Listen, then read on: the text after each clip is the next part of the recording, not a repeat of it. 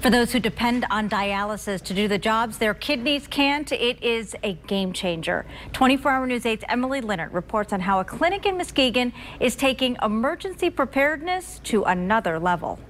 It's a life or death matter. Roy Person comes to Fresenius Kidney Care in Muskegon 3 times a week for dialysis. He says being on the patient committee at this clinic comes naturally. I've always been the one that was bold enough to talk.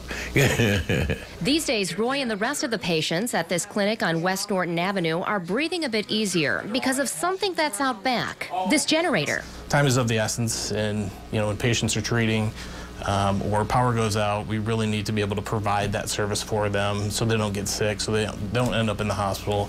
Last month, representatives from Fresenius and Muskegon area community leaders cut the ribbon on this generator, an item that will ensure patients who depend on dialysis will never have their treatment disrupted. The greatest thing that we can do is just take the catastrophic power failure out of the loop, and that's what we've done here. Roy's been depending on dialysis off and on since 1992. He knows the inconvenience of traveling to a backup clinic and the patient backup that causes. Power go off. Some people, potassium might be high, they need to dialyze, and they can't get dialyzed. They might have to go somewhere else or could even die.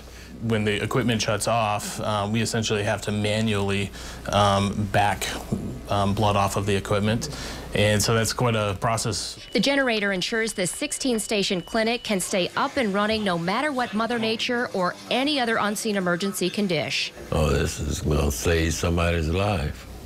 That's the way I look at it. In Muskegon, Emily Leonard, 24-Hour News 8.